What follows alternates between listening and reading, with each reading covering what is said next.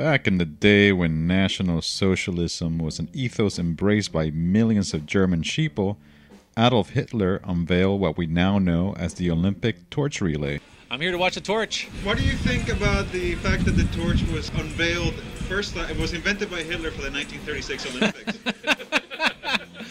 Pretty disappointing if that is true. Yep, most motherfuckers out there have no fucking clue about the Nazi connection of the torch. Yet masses of hypnotized Canucks gathered in Victoria to welcome this international symbol of fascism. Can you imagine if the Olympics would adopt the swastika and not the cock rings as its logo?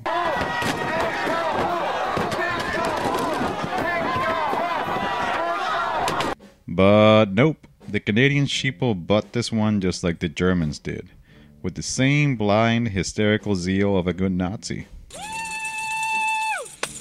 We got a better Canada! Yeah! The torch relay is here! Woo! Fucking ridiculous. The Canadians are even accepting the increased level of policing to protect the 5 cock rings of death. Well, right now, this square where protesters are gathering is surrounded by police officers who are greeting activists by name as they come into the park, creating a very chilling effect on free expression.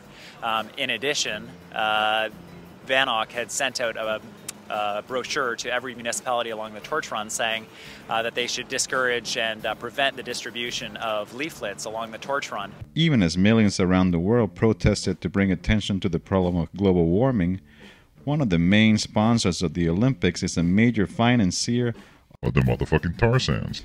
I asked several Olympic enthusiasts what they thought about it, and their answer was very similar to this. I don't have any opinion on that, I'm sorry.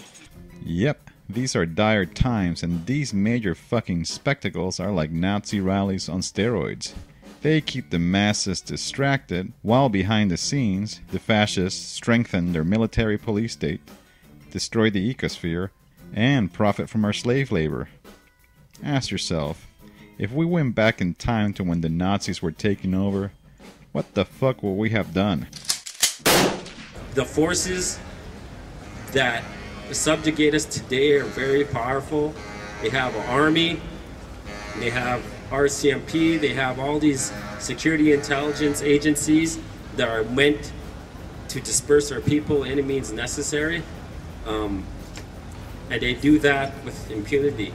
There is no way to sugarcoat this, fellow slaves. We live in a fascist continent. Now what the fuck are we gonna do about it? Let's fuck the Olympics and give a fuck about the Olympics.